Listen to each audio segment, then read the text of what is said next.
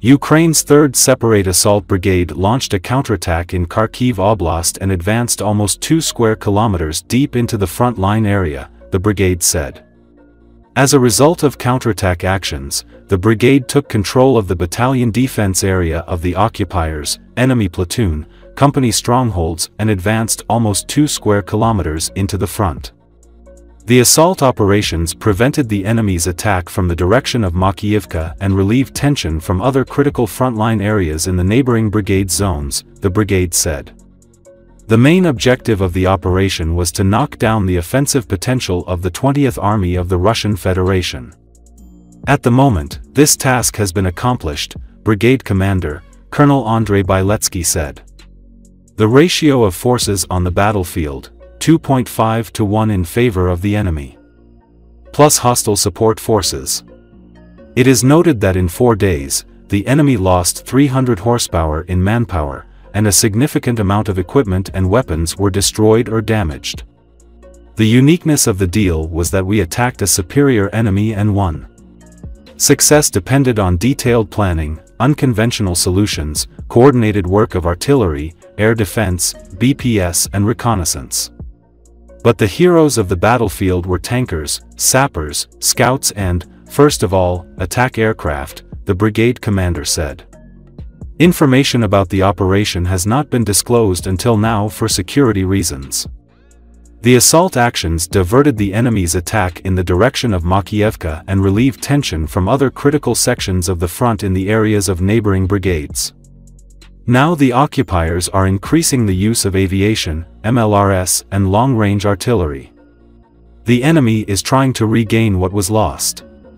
But the 3rd assault holds the lines.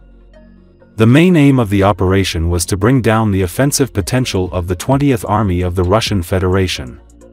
At the moment, this task has been accomplished, Brigade Commander Biletsky said. The 3rd Separate Assault Brigade is known to have been operating around the village of Borova in Kharkiv Oblast, as it reported the thwarting of a Russian attempt to make a breakthrough in the area in early July.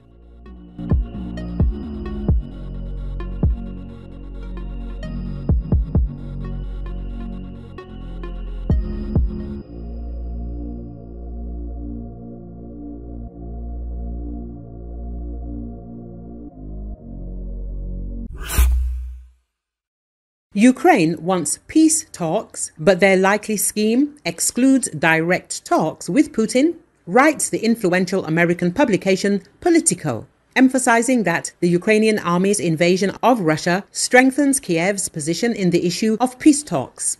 They can be held even in conditions when the Kremlin refuses to send its diplomats to face-to-face meetings, the journalists emphasize.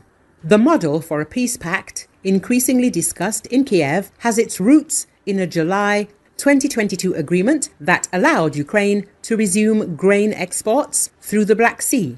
Under that diplomatic format, Russia and Ukraine worked on separate agreements under the supervision of the UN and Turkey as mediators without a direct agreement between Moscow and Kiev.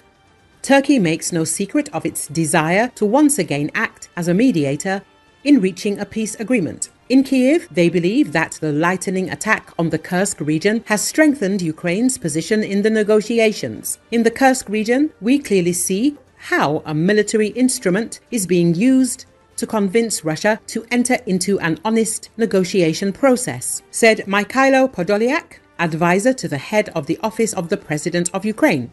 However, Putin insists that he is not in the mood for negotiations. The Black Sea model could help break this impasse, two senior officials told Politico. This is the plan we are striving for, said an official close to the Ukrainian president's office, speaking on condition of anonymity. At the core of what Ukraine wants is a 10-point plan developed by President Volodymyr Zelenski in 2022. Now that format has been accelerated, the head of the President's office and Zelensky's top foreign policy official, Andrey Biletsky, said 10 working groups, including ambassadors and experts, are being created to develop action plans and deadlines. Biletsky also cited the Black Sea deal as an example of a potential format. We did not negotiate with Russia. We negotiated with Turkey and the UN, and they negotiated with Russia. It was a success. The corridor operated for a year. There were many problems, but it worked. We must admit this. A similar format can be used again, but Kyiv has a long way to go. It must develop a joint peace plan with countries that have agreed to help it implement the 3 initial points of the peace formula agreed upon at the first peace summit in Switzerland.